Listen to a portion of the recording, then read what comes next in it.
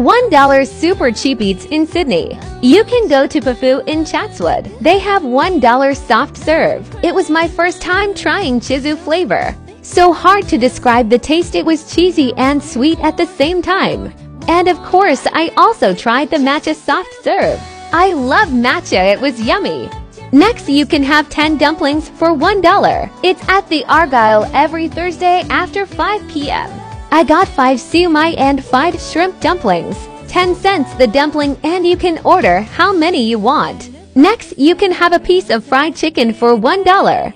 It's at Guggies in Chatswood every day after 3 p.m. So crispy and dipped in mayo, it was delish. You can go to Seafood Master in Bankstown and have $1 oysters every Tuesday all day. I love to eat oysters with mignonette sauce and lemon. As you can see, my husband loved them too. Should I do a part 2?